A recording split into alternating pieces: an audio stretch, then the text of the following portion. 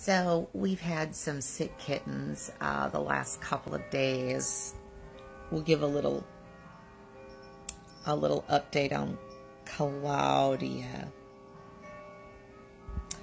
She is the last of my big kittens that I have. Everybody came down with a pretty bad case of coccidia. She was not doing well the last 48 hours. She stopped eating, stopped drinking. She was pretty... Well, hi, Henry. What you doing, brother? We separated her for a little while, even though her and Barbara were together the entire time. She was feeling pretty bad, so I didn't want them together. We sterilized everything. They both have coccidia, but still, she wasn't feeling good. We did a bunch of things. We are on some Pepsid.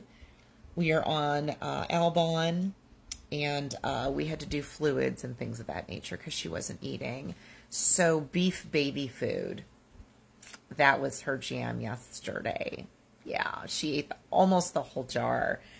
She finished it this morning and actually ate on her own. So really happy. Hoping my girl is on the mend. Bless it.